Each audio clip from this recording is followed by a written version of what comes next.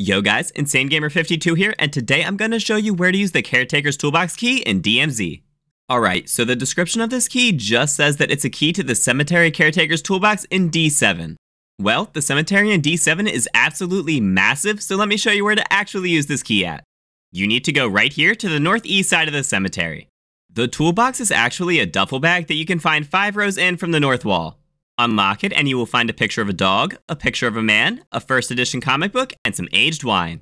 If you found this guide helpful, let me know by dropping a thumbs up. And feel free to subscribe for more in-depth guides in the future.